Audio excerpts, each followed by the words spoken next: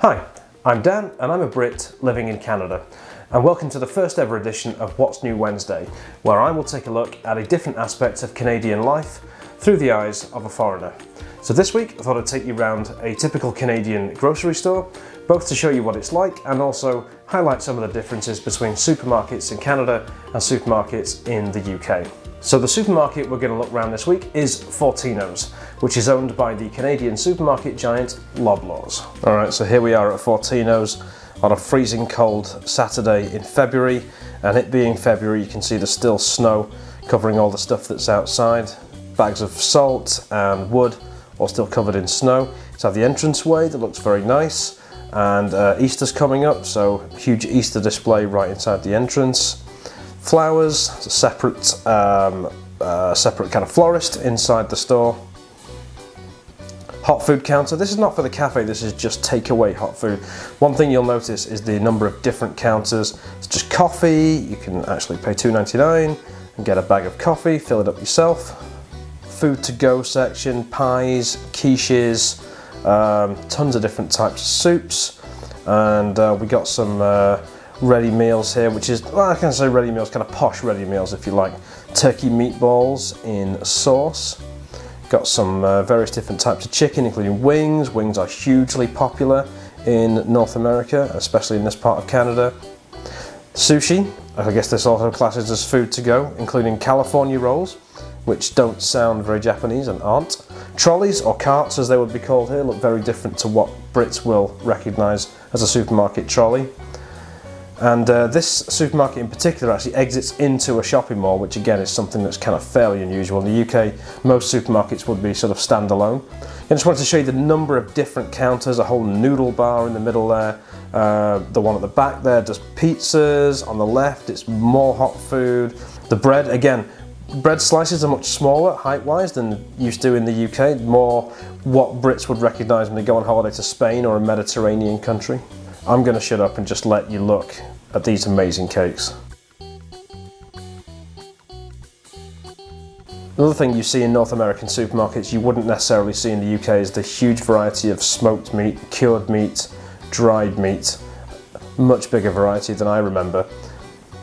And look at the amount of olives that they have. I mean, I don't know why you need this many kind of olives, but I guess if you like olives, this is kind of heaven for you because so many different varieties. Cheese. First cheese display. Cheese is spread out all over the supermarket in Fortinos, no idea why. That's number 2. That's number 3. This cheese is so dangerous it's actually behind a glass screen. Most of this cheese is Eastern European, but there's also some British cheese, some Wensleydale, and some good old Lancashire cheese. Bacon. We have to talk about bacon. This being North America again, most bacon is streaky bacon. That's the predominant kind of bacon sold over here. But I also discovered something called pea-meal bacon, which I had never heard of before. Let me know what that is in the comments if you know what it is. And this is one of the few supermarkets where you can actually get British style back bacon, although it is just medallions rather than full rashers. Tons and tons of different types of hot dog sausage. In the UK you probably know hot dog sausages coming out of a tin and looking rather pathetic. Quite busy as you can see because it was filmed on a Saturday morning. But you know, the kind of meat section, chilled meat section, looks just the same as Brits will recognise from supermarkets in the UK.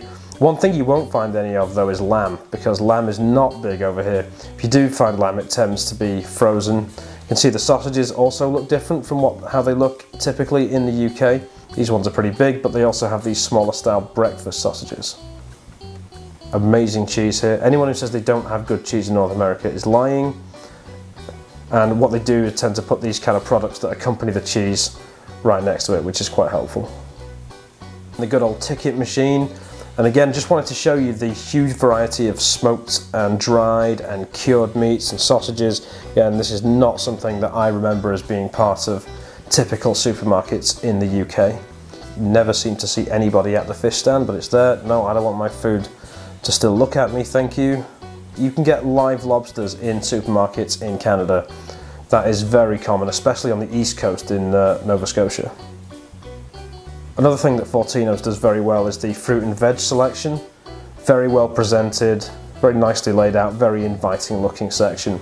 A whole bar of organic mushrooms, personally, I would not eat them. I find mushrooms disgusting, but if you are a fan, then Fortinos is clearly the place to be.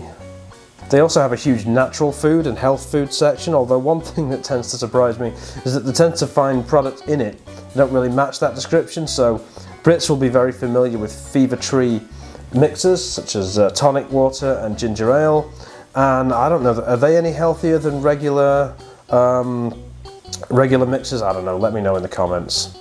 Same with these kettle chips. Are they healthier than regular chips or crisps? Personally, I wouldn't have thought so. Brits will clearly recognise Tetley tea. Orange Pico is the variety that I'm told is the most popular in Canada. Oh look, $2 off. Another thing that's different about Canada is that eggs are kept in the fridge in the supermarkets rather than on the shelf, which they always would be in a UK supermarket. Grocery aisles, exactly what you'd expect, look just the same as in a British supermarket, but this aisle in particular has the British section.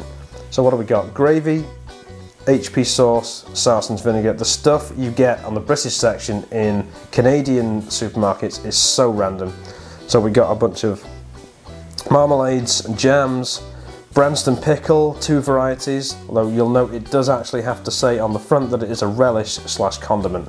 I guess North Americans would not be familiar with the product, so it's helpful to add that. Fray Bentos pies, ambrosia custard. This is all stuff I have to tell you that I do not miss terribly and would not pay these prices for. Home Pride cooking sauces, piccalilli, no thank you, pickled onions, haggis in a tin, because why not? Well, there's probably some good reasons why not.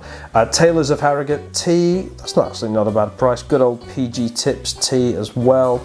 Heinz beans, and you'll notice these are definitely the British version because beans is spelt wrong with a Z instead of an S. On the Canadian tins it has the S. More soups, peas. One thing the UK does better than anyone else in the world is biscuits.